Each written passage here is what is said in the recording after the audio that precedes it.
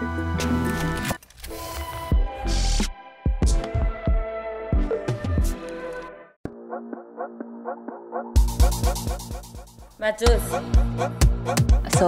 what is being 25, black, and having my own magazine?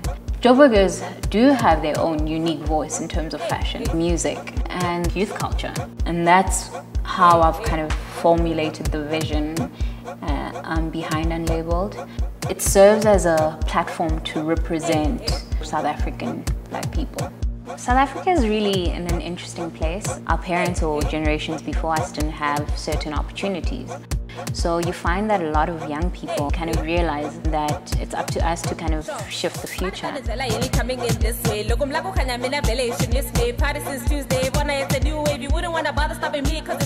name is Maya, show my Josie for the culture. I rap in my mother tongue, right? So I rap in Tsonga, which is not something that people have really heard being done. I rap in a language that's kind of looked down on in this country, so it's not seen as cool. Like Tsonga people are supposed to be ugly. You know, I'm a woman that's rapping, so that's also like kind of different. African peopleism, that's what this shit is about. It's about figuring out what does it look like to be African today. Like, so you're either like super traditional or you're like really Western. South Africa is quite different from other African countries. We don't want to be boxed as typically African. It's about breaking away from that and showing that we're much more than that. So we try to find our own identity.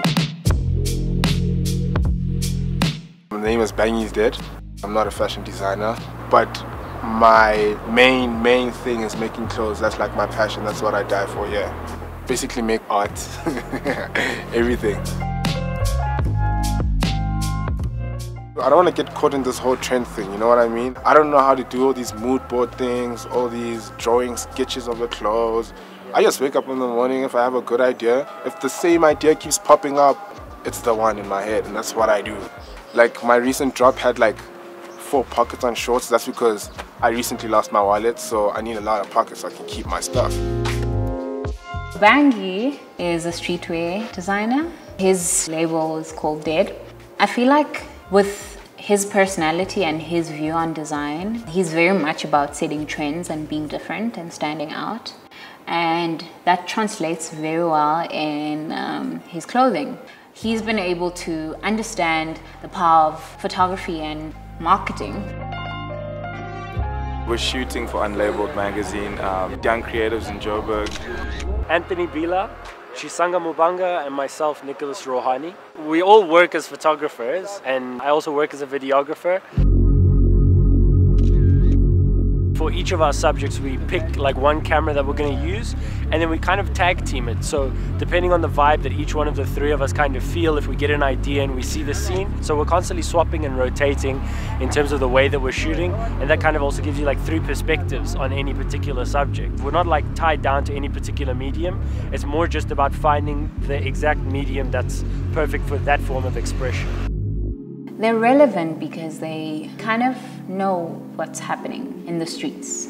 So they very much have their ears to the ground and they know what's what.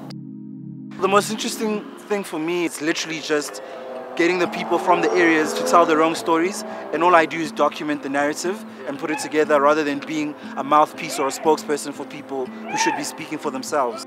We're in a really interesting time where people who might have not have had opportunities now have the platforms to say stuff.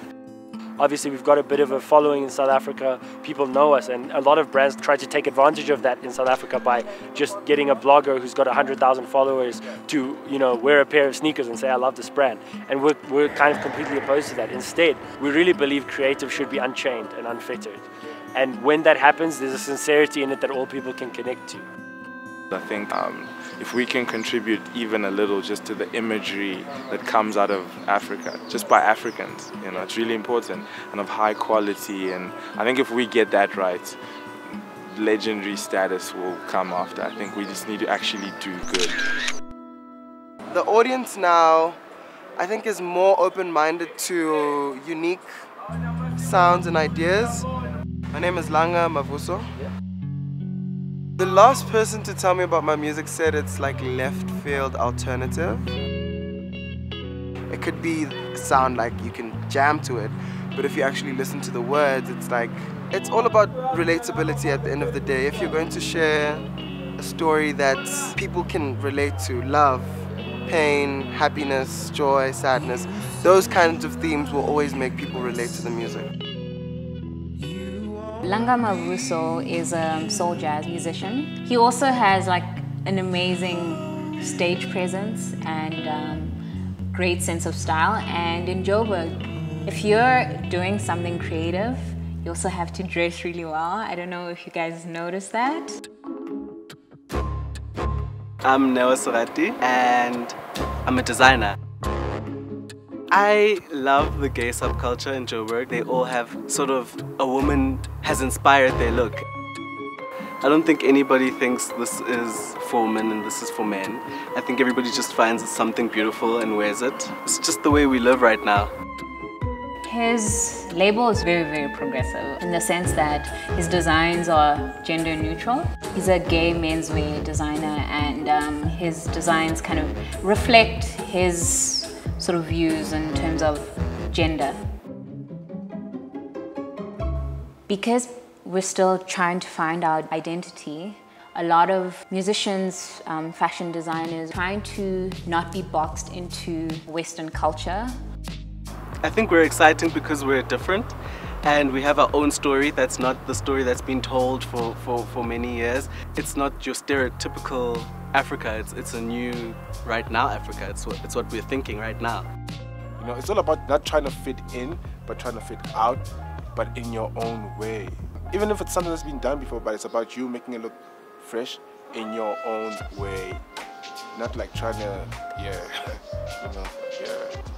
I hope that makes sense.